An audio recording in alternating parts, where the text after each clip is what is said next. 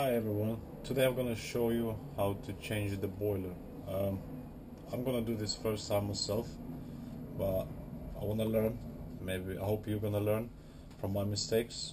And the heater, which used to be a very old one, the copper one,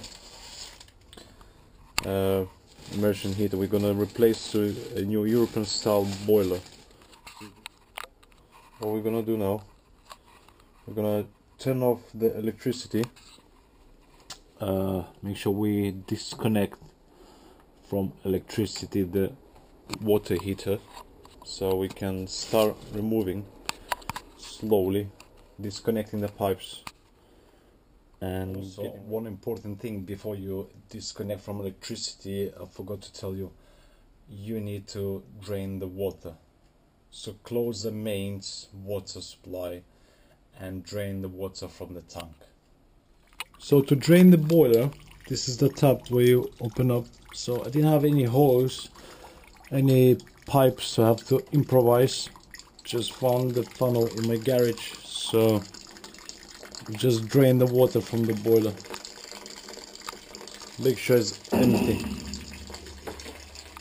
And we're gonna replace the big guy. Okay, so I've cut overflow pipe, so give me access.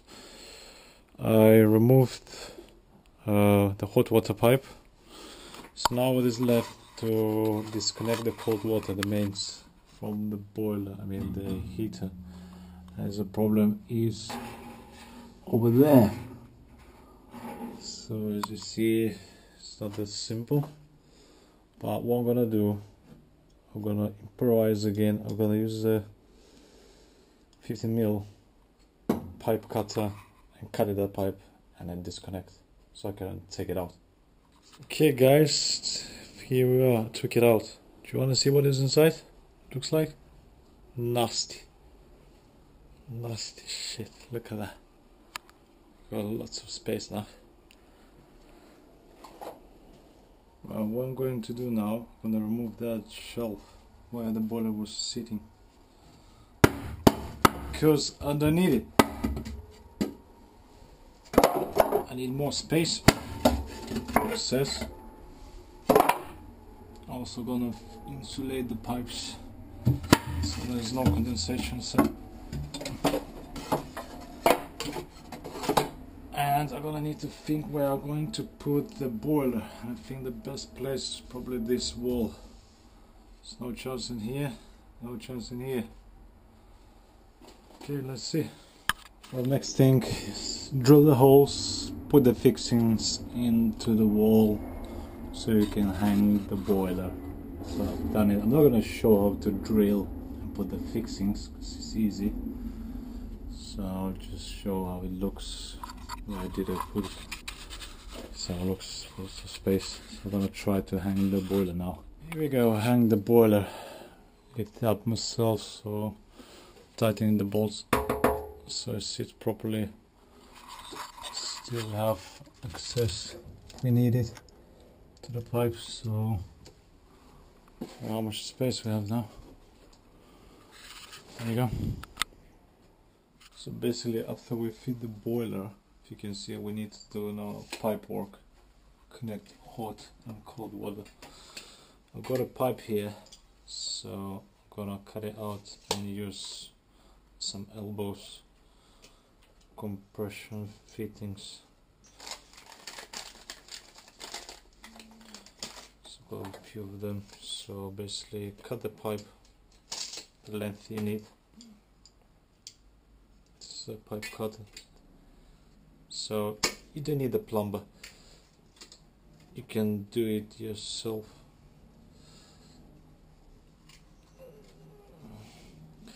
Overall the boiler cost me 120 quid, so that's with fixings and pressure relief valve, which as you can see here comes with the boiler. This is if for the help for safety reasons. Basically how to fit the compressions fittings. So I'm gonna show you now. You put the ring, put the pipe into the elbow or any other straight connector and just twist like that. It's pretty simple. So like I said, you don't need a plumber to do that job, you can do it yourself. If you got the tools, you enjoy doing DIY, so you just do it yourself.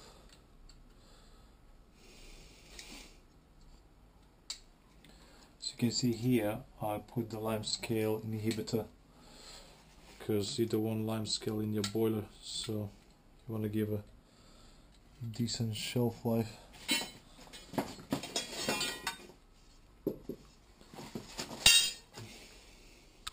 Okay, so this is in. Now we need,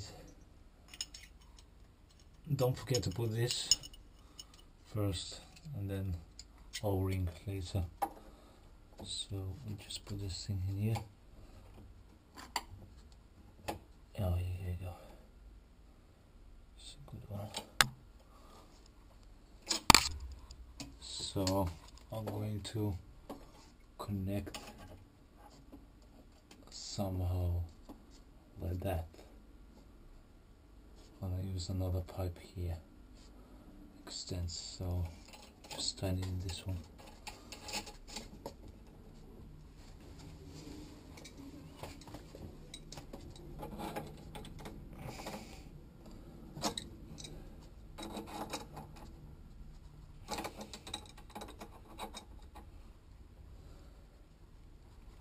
As you can see, nothing difficult. All my plumbing I'm doing myself as well. Here we go. So now this one left.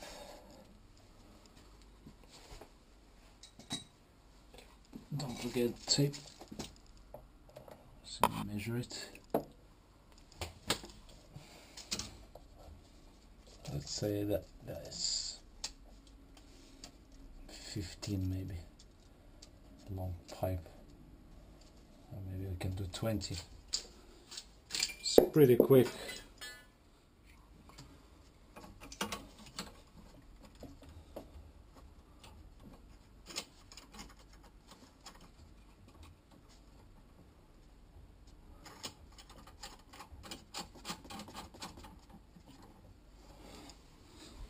Okay, where's my tool?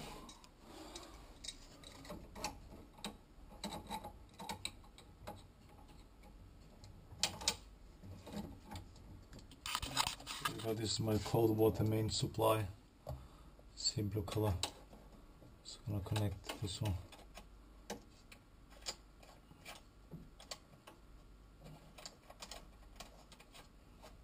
Also took the hoses 50 centimeters in length, so you have extra length if you need, and also you see this bit, so you can close it, close the water wherever you need.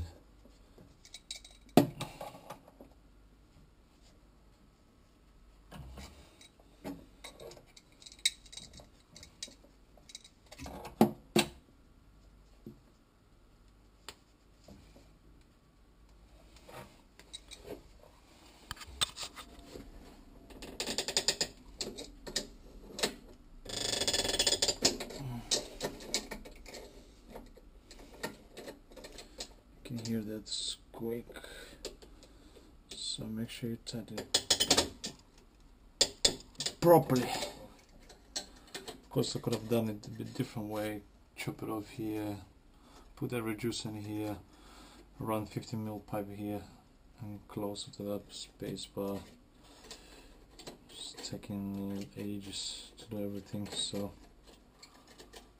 just wanna hot water. Okay, so I've cut another pipe. Actually, I'm not gonna show you how I did it because you've seen it before. I don't wanna call anyone and pay the money. I'm doing stuff when I can do it yourself.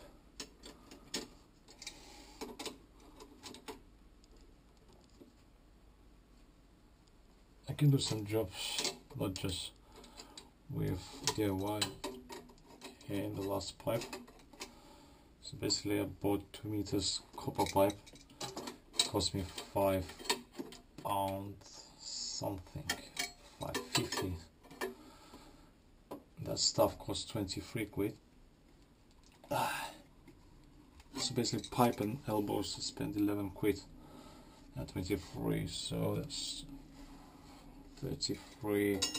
So basically 33 plus 120 for the boiler.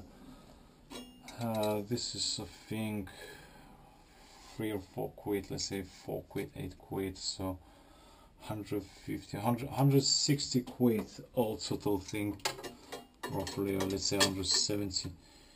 Cost me everything. Something else, maybe buy a more expensive boiler or buy the filter system, just can filter your water.